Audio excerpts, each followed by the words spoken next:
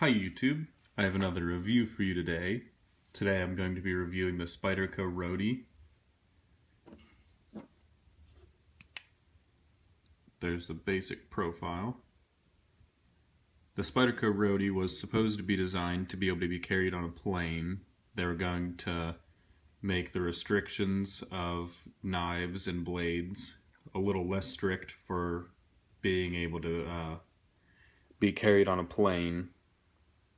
So they released a little set of guidelines of what it might look like, and Spyderco decided they would use those guidelines to make their knife fit those guidelines, a knife that you'd be able to carry on a plane. But those guidelines never actually went through, so you still can't carry this on a plane, but they made it anyway, and it's still a really cool knife.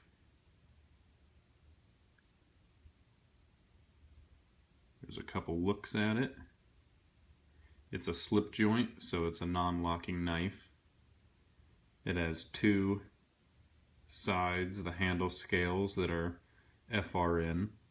They have the Spyderco logo. They have a little bit of texture to them, so they're not completely smooth, but they're pretty smooth.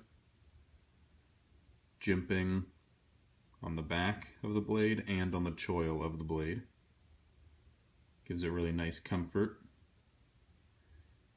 There's the blade. Looks kind of like a sheep's foot blade. And a new opening mechanism. So instead of being a spider hole, they drilled a divot there and I think sandblasted it. And then drilled a divot on the other side. So now you can pinch. Get it focused. You can pinch and open it. Really easy to open, and it locks up really tight, and it's kind of hard to close it.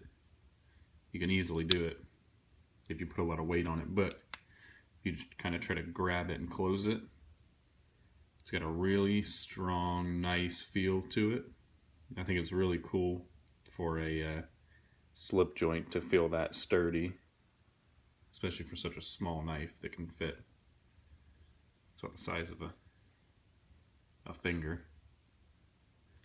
And as you can see, each one of these squares is an inch, so it's 3 inches long total.